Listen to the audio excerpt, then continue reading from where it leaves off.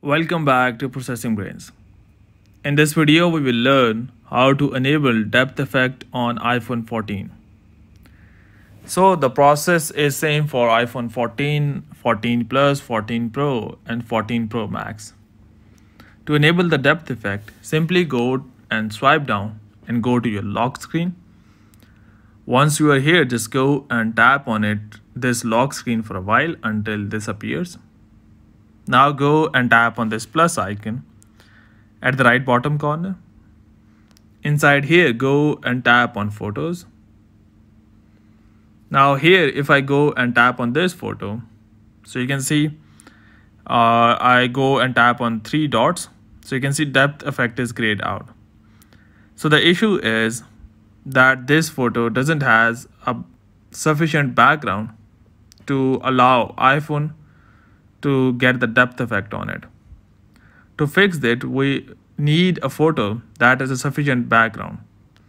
For that, I would again go to photos, select this one, and it automatically, you can see, it automatically gets the depth effect. So here we go. Now if I go and tap, just a second,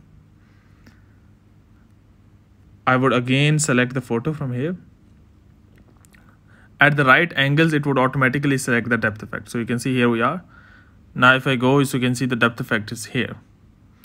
Now I can go and change the font as I want, change whatever I want. So basically the thing is that you need a photo that is a sufficient background to have a depth effect on it. So that's the issue. Just go and tap on add.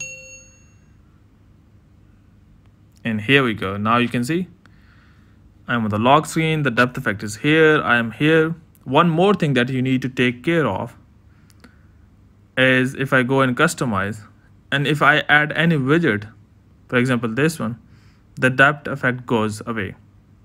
So you need to make sure that there is no widget here. So you can see here we are, tap on done.